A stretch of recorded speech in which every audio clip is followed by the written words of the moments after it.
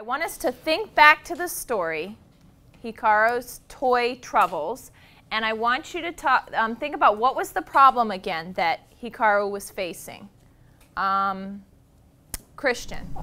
Hikaru's parents had a toy company rival and they were stealing all their customers. Okay, excellent. So what solution did they end up coming up with to try to solve that problem? Evans. A maglev train to carry their toys to their shopping bags.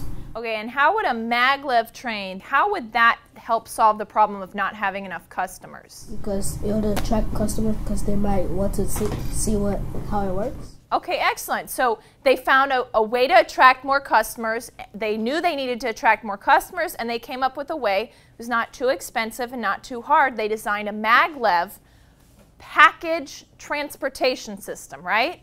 Okay, so we're now in the ask phase, okay?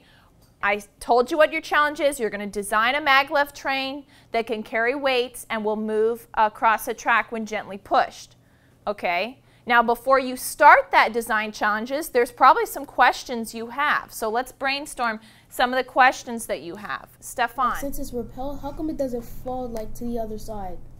Okay. How do we keep it from going off the track? How do we keep the train from going off the track?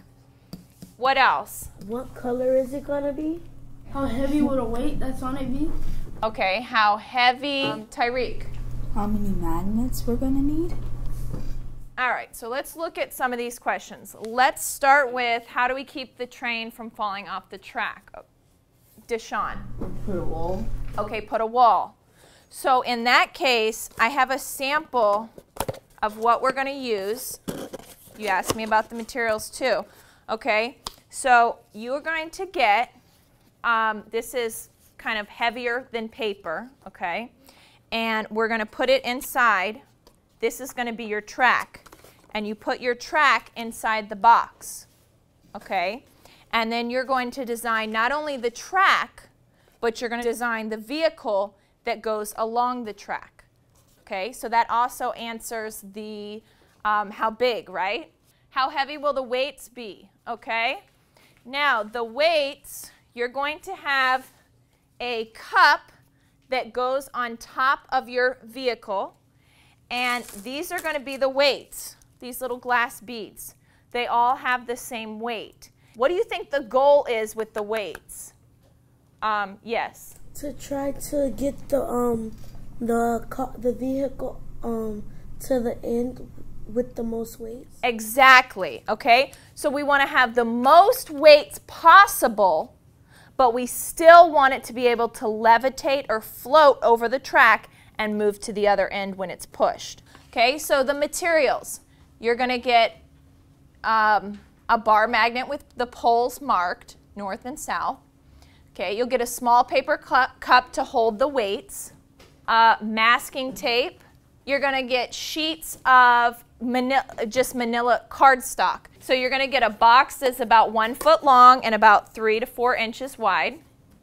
And you're going to get magnets of different shapes and sizes. Okay, so we've talked about what questions we have, what are our constraints, what materials we're working with, okay? So yesterday you were working in centers and you were exploring properties of magnets. You tested to see which kind of magnet was the strongest. You explored to see if the magnet could go through different materials, okay? Here's what I would like you to do. So I'm going to hand out a packet to you. Remember, we're still in the ask phase, so I want you to stay on the front sheet. And in the packet, it's asking you to list 2 properties of magnets that we can use that will help us to design our maglev package transportation system.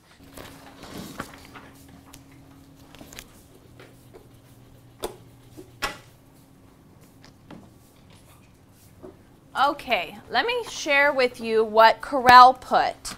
Corel says, property 1, the repelling of the poles.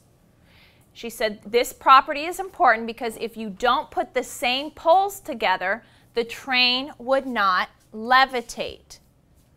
Okay, so that's a property of magnets that's going to help her in designing her maglev system. All right, so we just finished the ask stage, right? Now, we're in the imagine stage here, of the imagine stage of the engineering design process. And at this point, we need to start brainstorming ideas. So I'm going to be giving you sample materials at your table. And then after you've had a chance to explore these materials, you're going to then come up with 2 different maglev system designs, okay? We should use that as the tracks. If I put my hands on the side like this. Yeah, so it doesn't go to the side. If you haven't already started, I want you to go ahead and I want you to come up with 2 ideas and make sure in your diagram you include your vehicle and your track.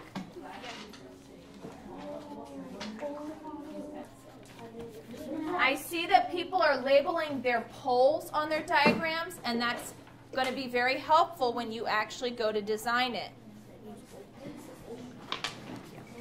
Make sure you label it, okay, Elijah? This is noise, you know why? There's a dot on it, and when you turn it around, this is at this point, I know you've been exploring. Hopefully you got to diagram some ideas. Now, you cannot start building. You cannot move to the create phase of the engineering design process until you finish the plan phase, okay? So when I see that you have a complete design, that you've come together, you've decided what you're going to do, you've planned it out here, and you've listed your materials, then you're going to come up as a group to the supply table. So at this time, I want you to take your designing packet, your designing packet, and I want you to go somewhere, sit somewhere with your partner and start planning.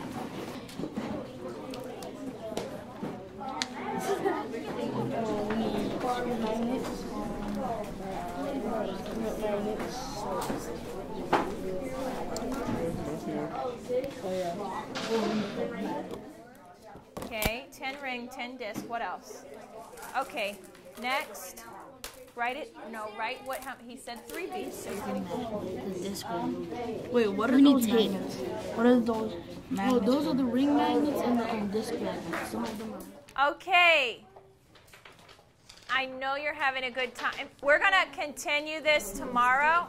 We're finishing in the create step. And if you notice in the create step, it says follow your plan and create it. And then it says test it out. So some of you have started testing. Some of you have not. I'm going to give you about 30 minutes to finish creating and testing your design. So go ahead and get started. Let's look. So I see there's a strip magnet in the center, right? What pole do you want facing up? North. North. Okay, test and see. Test right here at your strip magnet. The curvy one is causing the problem. What's I don't in know your why picture? nine color. Actually, none of it. These are Bar magnet. attractive. Where's the other tape? Okay. It's repelling, but it's moving to the side. Like, add more tracks, or we could make this more bigger so it doesn't like have to move to the side, so it stops. Well, so we decided since we were putting 2, you saw that we had 2 of the magnet strips in the middle. We thought that it was not going to work, so we put all the we're trying to fit all the magnets in there. So when it levitates, it doesn't go to any other side. Oh, it's levitating! It is? Yeah. Oh gosh! It's levitating. You see it? It says, did your magnet vehicle levitate above the track? Yes. You've been testing it all along. I see a lot of hands going back to our designs, which tells me that we must be done discussing page 4-6, where we're talking about how it works, okay? So on the last page of your packet, some of you have already been listing how you're going to improve your design, okay? Most of you have already talked about it. At some point, just jot a little note down about what you're improving and why. And then go ahead, you have now about 30 minutes to work, to start trying to improve your designs, okay? So I want you to go ahead and work on improving your design. Okay, you need to make these bigger. No. Yeah. We need to fix our train track. Yeah, definitely needs to be bigger. Try not to make any spaces on the side. We do need more of the strip magnet. We have a bunch right here. Not to see this. Awesome. That's Without tape, maybe it was rubbing against it. So we left it without the tape. You see it's moving? That's so cool. It's now moving across the track. I know, right? Wait, let's get the pebbles. Let's get the pebbles.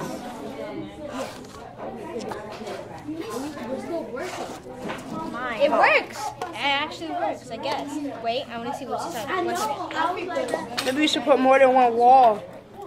Let's try that. Let's see. Let me have you all come over to the front table. Do you think you would have been as successful if we hadn't shared as a group? No. Can you explain to me why? Albert. Because if we didn't share them, if we didn't get any suggestions, then we would like keep making like ideas that kind of like wouldn't work. Right. Okay. And I wouldn't even call them mistakes because you don't know if something's going to work till you try it, right? I'm still working on mine. And you'll still probably at some point want to come back and work on yours. So you build on each other's ideas. Do you think you would have been as successful if you were working by yourself? No. Engineers never, Stefan, they never work by themselves. They're always sharing with each other. And it's not copying. It's learning from what other people have done and improving on their designs. Excellent work, and we'll keep talking about engineers throughout the year and coming back to this. So right when I start to introduce lesson 4 to the students, I explain to them that they're going to be designing their maglev systems and they're going to come up with a diagram and plan it all out. And I had a student raise his hand, and Alex raises his hand and he says, "Can I use the data that we collected yesterday in our center rotations?" And my response was, yes, not only can you, but you should be using that data, which I was really glad that he brought up, because a lot of the times the students will forget what they get so excited when they go into designing that they forget what they've learned. But I had specific students that would say, I'm going to use the disc magnet in my system because it's the strongest.